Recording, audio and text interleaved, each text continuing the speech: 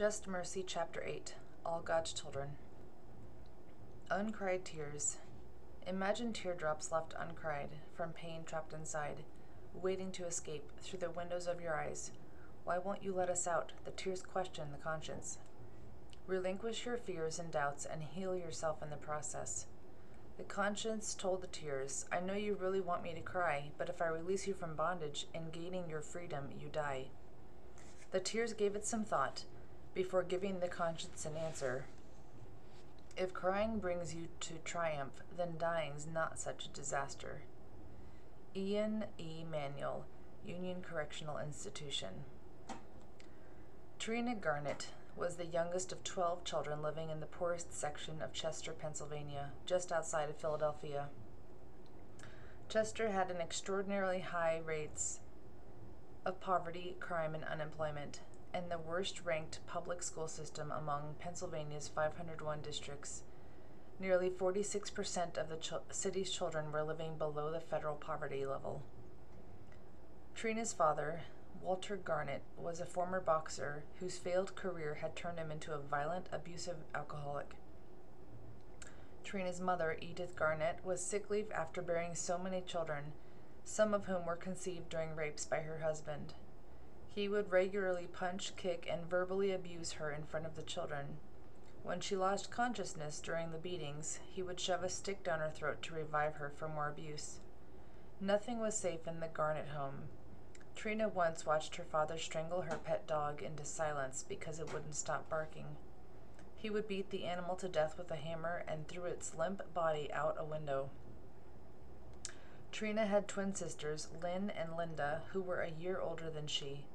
They taught her to play invisible when she was a small child to shield her from their father when he was drunk and prowling their apartment with his belt to beat them. Trina was taught to hide under the bed or in a closet and remain as quiet as possible. Trina showed signs of intellectual disabilities and other troubles at a young age. When she was a toddler, she became seriously ill after ingesting lighter fluid when she was left unattended. At the age of 5, she accidentally set herself on fire, resulting in severe burns over her chest, stomach, and back. After weeks in the hospital, she was left terribly scarred. She was 9 years old when her mother died. Soon after that, Trina's father began sexually abusing her older sisters, and they fled. His abuse turned to Trina, Lynn, and Linda. The girls ran away from home and began roaming the streets of Chester.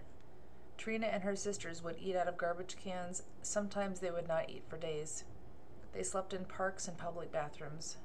The girls stayed with their older sister, Edie, until Edie's husband began sexually abusing them. Their older siblings and aunts would sometimes provide temporary shelter, but the living situation would get disrupted by violence or death, and so Trina would find herself wandering the streets again. Her mother's death, the abuse, and the desperate circumstances all worsened Trina's emotional and mental health problems. She was sometimes so ill, her sisters got a relative to take her to the hospital, but she was penniless and was never allowed to stay long enough to become stable or recover. Late at night in August 1976, 14-year-old Trina and her friend, 16-year-old Frances Newsom, climbed through the window of a house to talk to the boys who lived there. The mother of these boys had forbidden her children to play with Trina, but Trina wanted to see them. Once she climbed into the dark house, she lit matches to find her way to the boys' room. The house caught fire. It spread quickly, and the 2 boys who were sleeping in the home, died from smoke asphyxiation. Their mother accused Trina of starting the fire intentionally, but Trina and her friend insisted that it was an accident. Trina was traumatized by the boy's death and could barely speak when the police arrested her. She was so non-functional and listless that her appointed lawyer thought she was incompetent to stand trial. But he failed to file the appropriate motions to support an incompetency determination, which would have pushed the trial back until Trina was well enough to defend herself. Her lawyer, who was later disbarred and jailed for criminal misconduct, also never challenged the state's decision to try Trina as an adult. As a result, Trina was forced to stand trial for second-degree murder in an adult courthouse. At trial, Frances Newsom testified against Trina in exchange for the charges against her being dropped. Trina was convicted of second-degree murder, and the trial moved to the sentencing phase. Pennsylvania sentencing law was inflexible. The only sentence for those convicted of second-degree murder was mandatory life imprisonment without the possibility of parole. Judge Reed, who presided over the case, expressed serious misgivings about the sentence he was forced to impose. Given Trina's devastating life circumstances and the fact that she hadn't intended to harm anyone, "This is the saddest case I've ever seen," he wrote. For a tragic crime committed at 14, Trina was condemned to die in prison. At the age of 16, Trina walked through the gates of the State Correctional Institution at Muncie, an adult prison for women, terrified, still suffering from trauma and mental illness, and intensely vulnerable, with the knowledge that she would never leave. Prison spared Trina the uncertainty of homelessness, but presented new dangers and challenges. Not long after she arrived at Muncie, a male correctional officer pulled her into a secluded area and raped her. The crime was discovered when Trina became pregnant. As is often the case, the correctional officer was fired but not criminally prosecuted. Trina remained imprisoned and gave birth to a son while handcuffed to a bed. It wasn't until 2008 that most states abandoned the practice of shackling or handcuffing incarcerated women during delivery. Trina's baby boy was taken away from her and placed in foster care. She was devastated, and her mental health deteriorated further. Over the years, she became less functional and more mentally disabled. Her body began to spasm and quiver uncontrollably, until she required a cane, and then a wheelchair. By the time she turned 30, prison doctors diagnosed her with multiple sclerosis, intellectual disability, and mental illness related to trauma.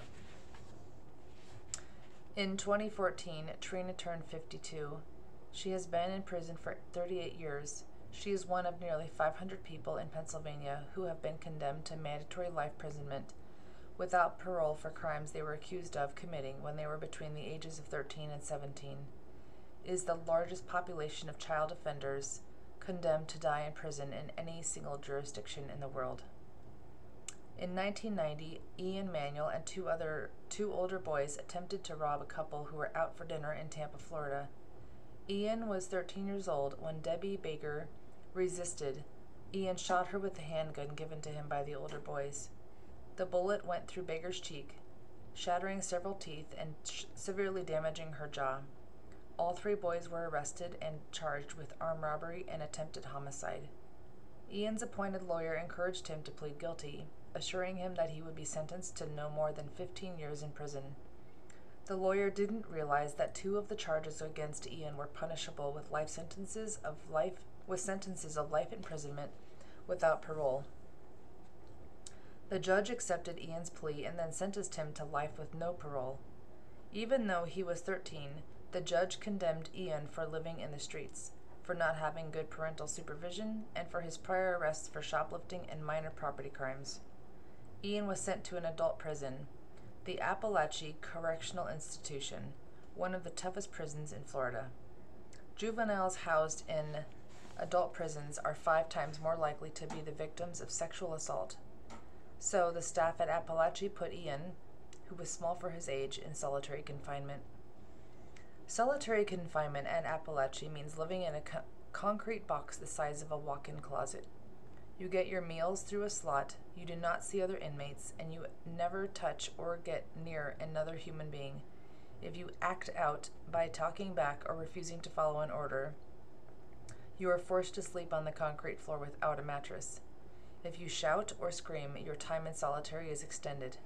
If you hurt yourself by refusing to eat or mutilating your body, your time in solitary is extended. If you complain to officers or say anything menacing or inappropriate, your time in solitary is extended. You get 3 showers a week and are allowed 45 minutes in a small caged area for exercise a few times a week. Otherwise, you are alone, hidden away in your concrete box, week after week, month after month. In solitary, Ian became a self-described cutter. He would take anything sharp on his food tray to hurt himself. His mental health unraveled, and he attempted suicide several times. Each time he hurt himself or acted out, his time in isolation was extended. Ian spent 18 years in uninterrupted solitary confinement. Once a month, Ian was allowed to make a phone call. Soon after he arrived in prison on Christmas Eve in 1992, he used his call to reach out to Debbie Baker, the woman he shot. When she answered the phone, Ian spilled out an emotional apology, expressing his deep regret and remorse. Miss Baker was stunned to hear from the boy who had shot her, but she was moved by his call. She had physically recovered from the shooting and was working to become a successful bodybuilder, and had started a magazine focused on women's health. That first surprising phone call led to a regular correspondence. Ian had been neglected by his family before the crime took place. He'd been left to wander the streets with little parental or family support. In solitary, he met few prisoners or staff. As he sank deeper into despair, Debbie Baker became one of the few people in Ian's life who encouraged him to remain strong. After communicating with Ian for several years, Baker wrote the court and told the judge who sentenced Ian that his sentence was too harsh and that his conditions of confinement were inhumane. She tried to talk to prison officials and gave interviews to the press to draw attention to Ian's plight. No one knows more than I do how destructive and reckless Ian's crime was. But what we're currently doing to him is mean and irresponsible, she told one reporter. When this crime was committed, he was a child, a 13-year-old boy with a lot of problems, no supervision, and no help available. We are not children. The courts ignored Debbie Baker's call for a reduced sentence. By 2010, Florida had sentenced more than 100 children to life imprisonment without parole for non-homicide offenses. All of the youngest condemned children, 13 or 14 years of age, were Black or Latino. Florida had the largest population in the world of children condemned to die in prison for non-homicides. The section of South Central Los Angeles where Antonio Nunez lived was plagued by gang violence. Antonio's mother would force her children to the floor when shooting erupted outside their crowded home. Numerous neighborhoods had been killed after being caught in the crossfire of gun violence. Antonio's home life was turbulent as well. From the time Antonio was in diapers, he endured beatings by his father, who hit him with his hand, fist, belt, and extension cords, causing bruises and cuts. He also witnessed terrifying conflicts in which his parents would violently assault and threaten to kill each other. Once, he even called the police. He began experiencing severe nightmares from which he woke screaming. Antonio's depressed mother neglected him. When he cried, she just left him alone. The only activity she could recall ever attending for Antonio was his graduation from Drug Abuse Resistance Education, DARE, program in elementary school. In September 1999, a month after he turned 13, Antonio Nunez was riding his bicycle near his home when a stranger shot him in his stomach, side, and arm. Antonio collapsed onto the street. His 14-year-old brother, Jose, heard him screaming and ran to his aid. Jose was shot in the head and killed. Antonio suffered serious internal injuries that hospitalized him for weeks. His mother sent him to live with relatives in Las Vegas, where he tried to recover from the tragedy of his brother's death. Antonio was relieved to put the gangs and violence of South Central Los Angeles behind him. He was helpful at home and spent evenings doing his homework with help from his cousin's husband. But within a year, California probation authorities ordered him to return to Los Angeles. He was on probation for a prior minor offense. In poor urban neighborhoods across the United States, Black and brown boys are routinely targeted by the police. Even though many of these kids have done nothing wrong, they are stopped, presumed guilty, and suspected of being dangerous or engaged in criminal activity. The random stops, questioning, and harassment dramatically increase the risk of arrest for petty crimes.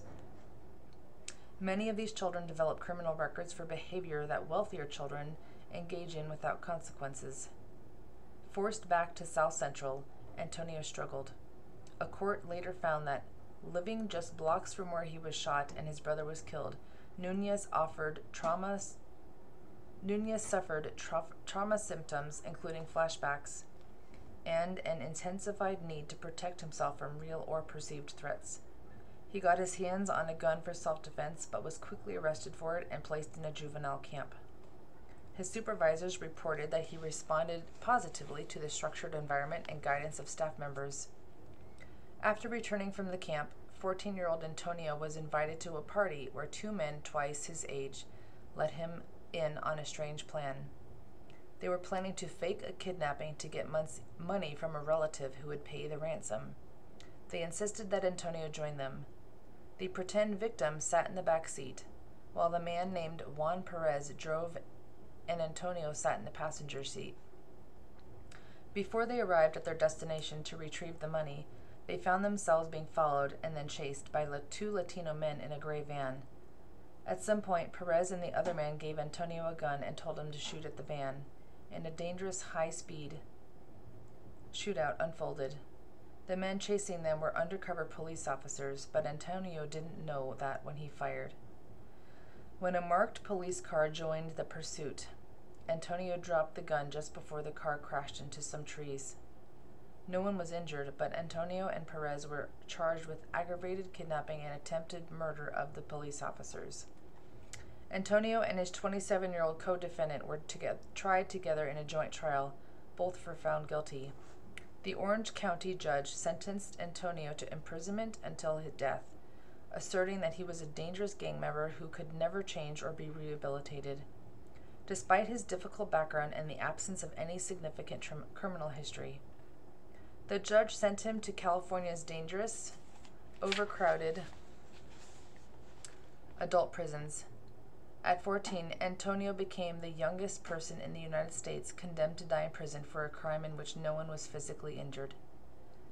Most adults convicted of the kinds of crimes with which Trina, Ian, and Antonio were charged are not sentenced to life imprisonment without parole.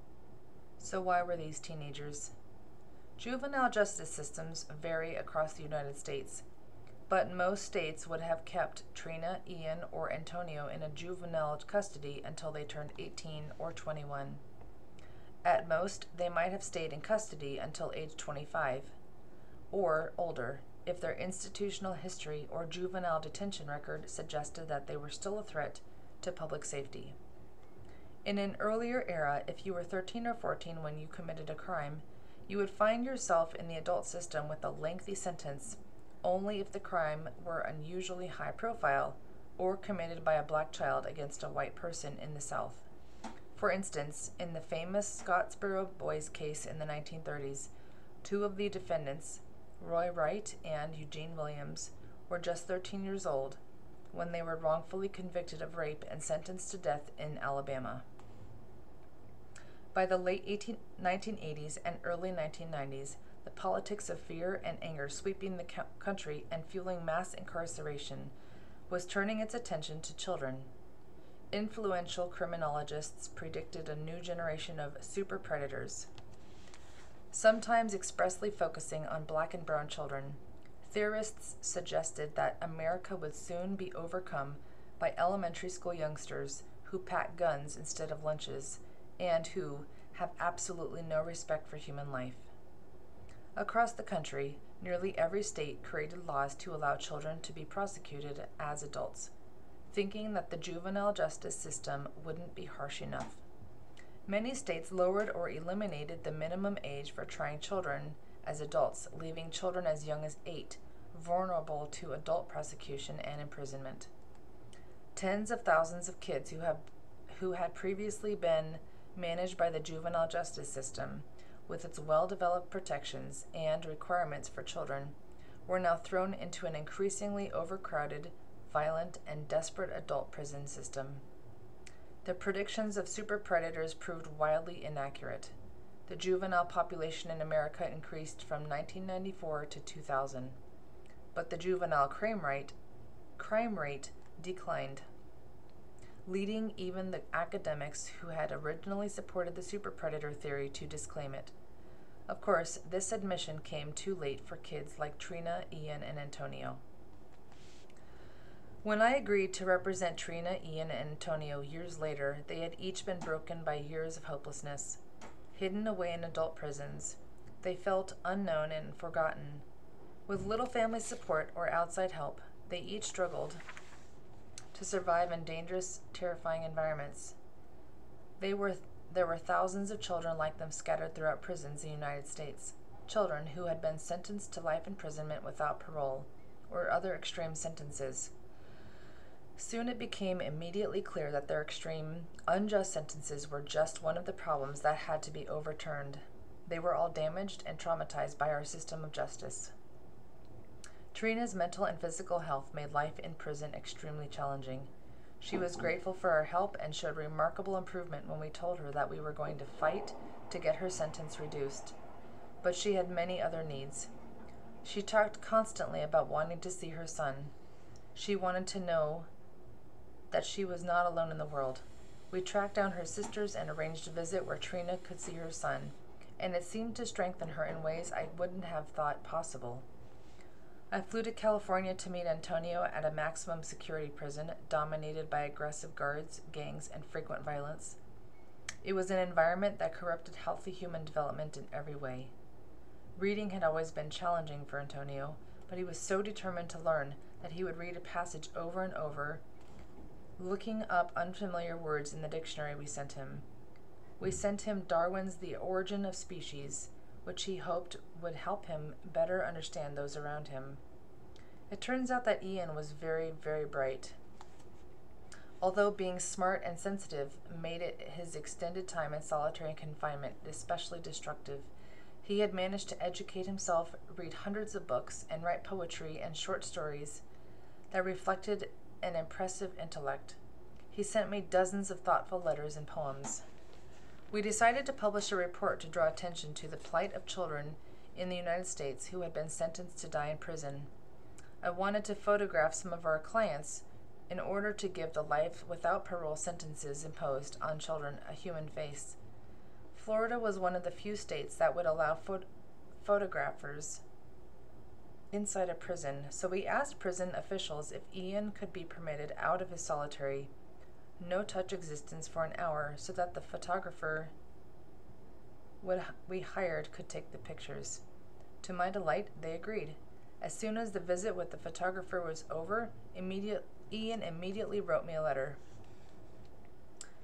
Dear Mr. Stevenson, I hope this letter reaches you in good health and everything is going well for you. The focal point of this letter is to thank you for the photo session with the photographer and obtain information from you how I can obtain a good amount of photos. As you know, I've been in solitary confinement approximately 14.5 years. It's like the system has buried me alive and I am dead to the outside world. Those photos mean so very much to me right now. All I have is $1.75 in my inmate account right now. If I send you $1 of that, how many photos will that purchase me? In my elation at that photo shoot today, I forgot to mention that today, June 19th, was my deceased mom's birthday. I know it's not a big significance, but reflecting on it afterward, it seemed symbolic and special that the photo shoot took place on my mother's birthday. I don't know how to make you feel the emotion and importance of those photos, but to be real, I want to show the world I'm alive. I want to look at those photos and feel alive. It would really help with my pain. I felt joyful today during the photo shoot. I wanted it to never end. Every time you all visit and leave, I feel saddened. But I capture and cherish those moments in time, replaying them in my mind's eye, feeling grateful for human interaction and contact. But today, just the simple handshake we shared was a welcome addition to my sensory-deprived life. Please tell me how many photos I can get. I want those photos for myself almost as bad as I want my freedom. Thank you for making a lot of the positive occurrences that are happening in my life possible. I don't know exactly how the law led you to me, but I thank God it did. I appreciate everything you and EJI are doing for me. Please send me some photos, okay? And that is the end of Chapter 8.